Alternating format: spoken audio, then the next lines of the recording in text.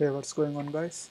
We have this question right here. It's asking find the zero first members, and we have a zero first member rule right here. Says if a joint has two bars or two forces or one bar and one force non-collinear, both must be zero. So the second rule says if in a joint there are three bars or three forces or any combination of forces and bars that adds three and two of them are collinear and one of is not, the one that is non-collinear is zero. So let's see how we can apply this to this diagram. So first of all, if you see AB and AF, if I draw it separately here, so if you see the both of them are non-collinear, right? If I join two bars non-collinear, it means both must be zero. Therefore, AB and AF both are zero. So we use first law. So that's how we do. And this is the so therefore there's no force here. So we avoid this bar, and let's move to the next one.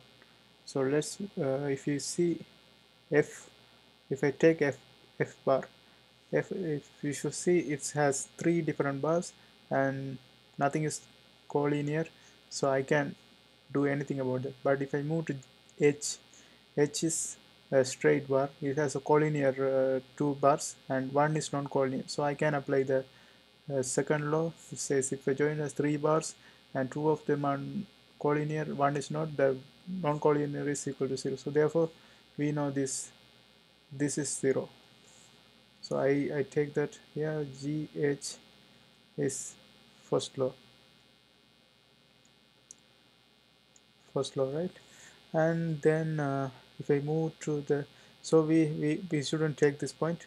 So let's see the next one. So Fi, Ik, Ij, we can't, nothing is collinear, so I can't do anything about that. But if I move to the top one, B has one this first we have to count this first two, so this is 1 2 3 4, we can't do anything about that. And if I move to G, it has nothing, that G doesn't even exist. Oh, G exists because it has one more thing right here, so it's a collinear. GB and GJ is collinear and GF is non-collinear, so this is, I can apply the second rule, therefore this is zero. So I can say GF is non-collinear because second rule, and this is GH is second rule, right? Second rule. And then we have, now if I go back to B, it still the same thing, four forces acting, we can't do anything about that. Then I can take this one, Fi and Fb, right? Since nothing in the middle, this one we removed it already, so it's going to be Fi and Fb. Both of them are non-collinear and it's two forces, so I can remove both of them.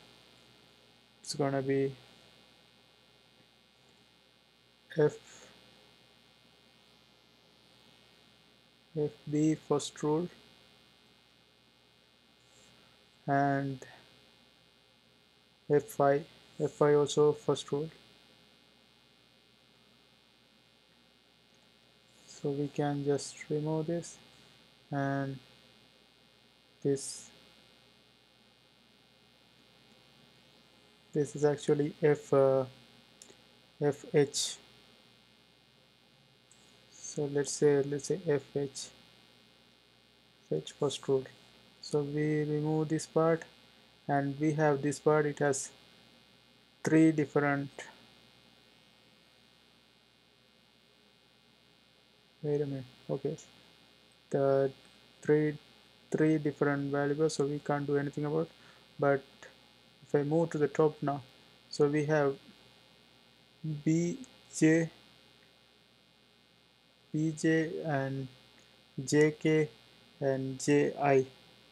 So if you see, this is collinear and this is non-collinear, so I can remove this part.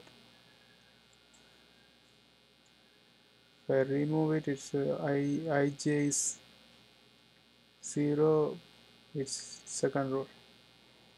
and then from this one I can say um, this one, this edge point doesn't even exist because we remove this, so it means it doesn't exist at all. And so since we have this one right here, ik, and so wait a minute, so this is a single line, one bar one force, one bar one force, so it is 0 automatically. Ik, just a one bar, right? So it's first rule. And then we move to the top part. If we can't do anything about B because it has three different forces, three different lines. One bar the force is counted as one bar, so one bar, this one, so three we can't do anything about, nothing is collinear. G, J, K, this is collinear, but JC is non-collinear, so I can remove that, that is 0. JC, second rule. And then we can, if we move to this one, JK, JM, JL, nothing is collinear, so I can't do anything about that. This one C, if I take the straight line, I can remove this DL because this is not, these are collinear, this is non-collinear, so DL is, according to the second law, it's 0. And then if we move to this one, since that doesn't exist, so if I made to CLM, so CL, so first of all, if I move to BCD, so these are collinear and this is non-collinear, so this doesn't exist. Second rule, CL, second rule. And then if DL is removed, this is removed, this is a straight line, and we have this one here, LE, LM, this is three different forces, we can't do anything about it.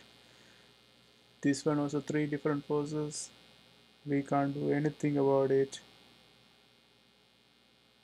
And if I take this one has 5. You may ask how, because we know in the external, we know there's two forces acting on it, so we can't do anything about it. Nothing is collinear, and this one is actually 4, and we can't do anything about it. If it's more than 3, we can't do anything about it, and that's all it is. So these are all the force removed. So my new picture is going to be this.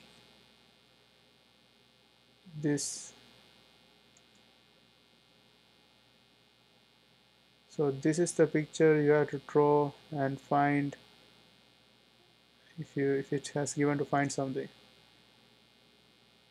So all of the other forces are 0. So 3, 6, 9, 11. So now 11 0 forces we have, and this is how we do. I hope you guys like this video. See you next time.